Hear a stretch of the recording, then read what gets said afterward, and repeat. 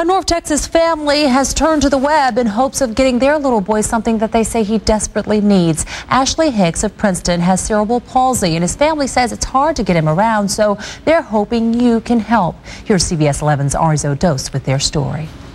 Hey, Ashley, what's up? Ashley Hicks is no stranger to challenges. Why are you so grumpy? He's diagnosed with cerebral palsy. Ashley has worked through painful physical therapy sessions. He's even outlived his doctor's expectations. But he's all too often missed out on the things every 8-year-old little boy wants to experience. He would get to experience the world.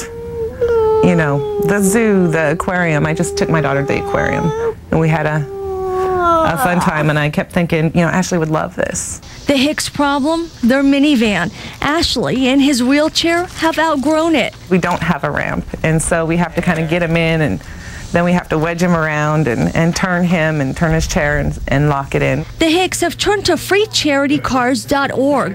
The nonprofit gives away donated cars to struggling families.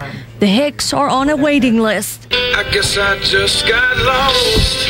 They've even made this video in hopes of generating votes. The founder of Free Charity Cars says because the need is so great, the site needs help narrowing down the search.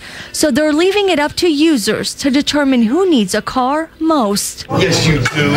For the Hicks, they just want their son comfortable in a van that can get him not just to doctor's appointments, but to places an 8-year-old should go. I've never had the opportunity to take him to places that I know he would love.